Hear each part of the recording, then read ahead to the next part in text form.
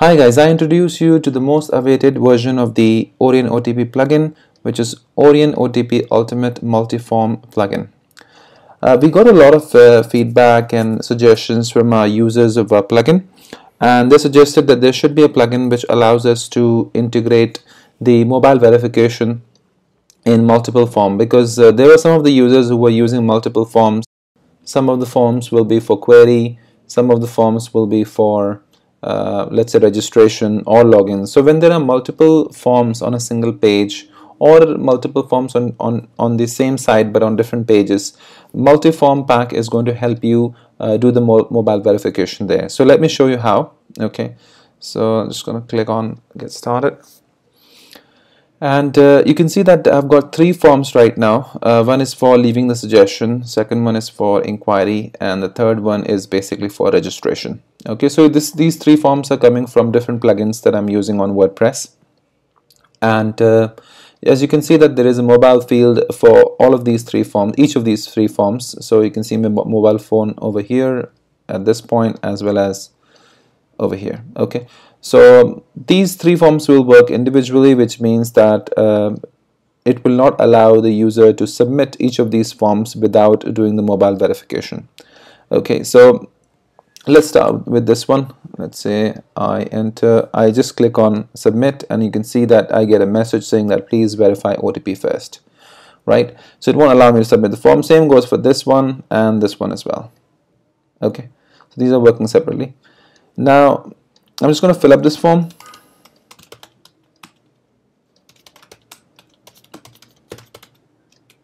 And I'm going to put the mobile number.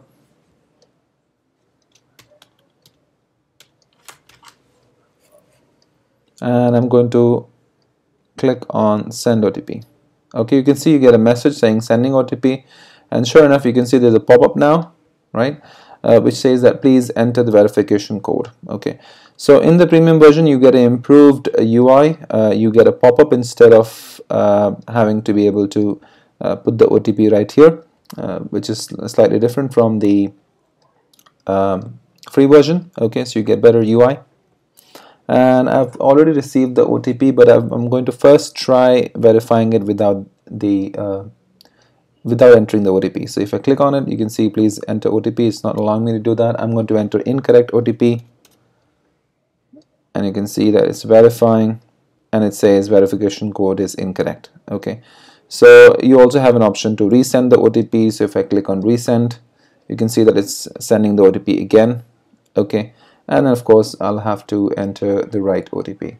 So I'm just going to go ahead and check my mobile for the correct OTP. Let's see. Got it. Okay, so it's 2516 2516. I click on verify OTP, and you can see it says verifying, and it says thank you for verification. The verification is done. Now it has grayed out this form. It's not going to allow the user to change anything. Okay, so just select this, select subject and a message, and then it's going to allow me to submit this form. So you can see that it's allowing me to submit this form. Okay, perfect. So you can see that this is submitted. However, these two forms are still intact, so I can do the same for this one as well.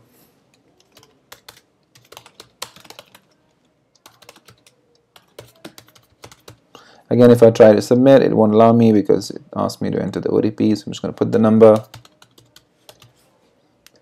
send OTP, and I need to enter the OTP. In the meanwhile, just submit the other fields. And I think I've already received the OTP. Let me just enter that one. So 9225. Okay, I click on verify, and sure enough it's verifying. Click OK. It says thank you for verification. Brilliant. Now I'll just put message, click submit, and you can see that now it's allowing me to submit the form as well, this one as well, right? And same goes for this one as well. So if I try to submit it, it won't allow me again, and then you can do the same thing for this as well. Okay, brilliant. So I'm just going to show you how does this actually work when it comes to settings, because you might be interested what settings do I need to put. The good news is, guys, that it's got to be pretty simple. You don't have to do much.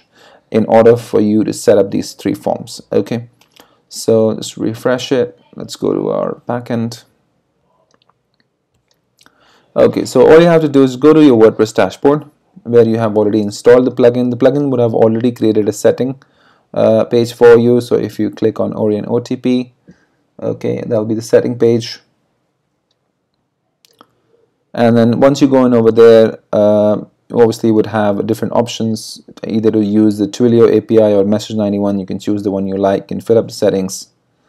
Okay, and over here, right here, this is the contact form selectors that you need to fill in. Okay, and then you need to fill in the submit button selector, and then the mobile input name, and then this part. That's all. Okay, so all you have to do in order for you to fill the contact form selector, you just need to put the form and then the ID or the class, which should be unique, okay, of that particular form, and these things for 3 different forms will be comma separated. First of all, deleted all my existing settings so I can show it to you. So first thing is you'll select use multi-form as yes, and then you need to put the contact form selector. So I'm just making a note of it here so we can do it together. Okay, so contact form selector, submit button selector, we need mobile input field names, and we also need the template. Okay, so we need OTP template. Okay, great. So let's start with contact form selector. So basically I need a selector for the form. I need to get hold of each of these forms, and I'm going to put these selectors comma separated. Okay, so let's get hold of the first form. So I'm going to look for the form element. I'll go on top. I can find this, and I can see there is an ID to this form. So, and that's going to be unique. So I'll just say form hash, because that's for ID. Okay. All right, and I've got that. And that's what I need for the first one. Okay, so form hash WP forms dash form, that's the ID basically. Okay. So I've got hold of the first form selector. I'll put comma space, and let's go for the second one now. I'm going to inspect element. I'll look for the form, and sure enough I can see there's an ID here. Okay, so I'll use that. So say form hash for the ID, and you use dot for the class. So I'll use hash because it's an ID. And what is my ID? It is EVF form 418. So it's EVF form 418. I'll put comma space for the third one. For the third one, I'll do an inspect element, look for the form, but this time I don't have an ID here. I don't have something unique, even this class. Okay, so what I'm going to do is I want to get hold of this form, so I'll look for something unique. So I can see I have a parent right here, which is register and UM354. Usually these numbers are unique. So I mean the class names attached with numbers are unique. So I'm just going to get hold of these 2 and put them together. Okay, so dot register, and then there's no space in between, again dot there, so I get something unique. Okay, a combination of these 2 classes, and then I'll say form space form. Okay, so in this way I've got hold of the form. So basically you just have to try getting hold of the form in case if you don't have something unique. Okay, so basically I've got 3 selectors of the forms comma separated, 3 separate forms. So I'm just going to go ahead and paste that and hit save. Okay, next thing is going to ask for the submit button selector. So what I have to do is basically whatever selector I've chosen for the first form, the contact form selector, I will paste it here. I'll put space, and I will get this submit button selector for the first form. So let's see what it is. So I can see that there's unique ID right here. So I'll take that for this submit button right here for the first form. I'll put hash space, sorry, not space, and then I'll put that ID there. Okay, great. Next thing, go for the second submit button for the second form, and I'm going to copy the form selector that I have created for the first one. Okay, I'll put comma, I'll paste it, space, and then I need the submit button selector for the second form, which is, I see there's a unique ID here, EVF submit 418. So EVF submit 418. Again, I'll put comma because I want to go for the third one now. I'll take the submit button selector that I've created on top, paste it, put space, and get hold of the submit button selector of the third form. Okay, so I can see there's an ID here. I'll copy that, paste it. In fact, this is an ID, so it should be hash. Okay, paste it, just increase the size, you can see it clearly. Okay, so I've got hold of the submit button selector for the third form. There was unique ID submit button, which I pasted here. So basically, I have got the submit button selector for the first form, submit button selector, the second one, and this is for the third one. Okay, and this is a combination of the form selectors and the submit button selectors, and these are comma separated for each of these forms. Then the second last thing I need is basically the mobile input field names. For that, we don't need to put the form selectors. We can just put the names of the input fields. So I need the mobile input field name. So I will take this. In fact, before we jump to that, let me just copy this and paste it in our plugin settings. Take that, paste it here. Okay. Great, let's get back to what we're doing. So we are going to get the mobile input field names. Okay, so let's have a look. So I've got name, which is this one. So I'll take that. I'll paste it here, comma, space. I'll go for the second one. So second form mobile input field name is this. I'll copy that, I'll paste it here. Again, comma. Okay, I need to first get rid of the name. Okay, comma is a weird looking name, but that's okay. All right, and let's go for the third one, third form, input field name, inspect element, and where is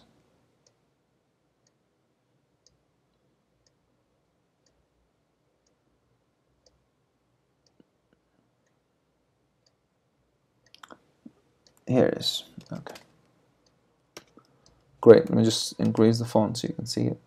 Okay, so basically I've got the first mobile input field name for the first form, I've got it for the second one, and I've got it for the third one as well. So I'm just going to copy the whole thing, paste it here, and this is asking whether you want to create a mobile input field or not. So in my case, I already have the mobile input fields, so I don't need to select yes because I don't want to create them. I want to use the existing mobile number fields. Okay, then you can just put any of your custom template.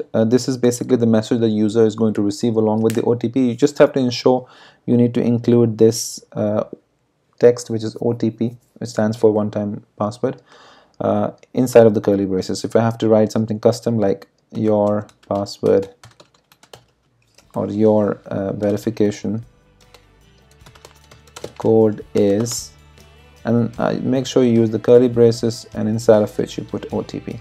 So this part is important. This needs to be exactly how it is. The rest of the text you can change and customize it, but this part needs to be the same because this is a template. This part will be replaced by the OTP that will be sent, okay, by the APIs like Msg91 or Twilio. Okay, Twilio I think has their own template, and this template is basically for Msg91. Great, so I'm just going to save it, just scroll down, save changes. Okay, great. So ideally, I should be able to see these now. Let's have a look. Okay, just before I refresh the page, guys, I think what we have missed is a hash sign over here because this is an ID. So let me just put that.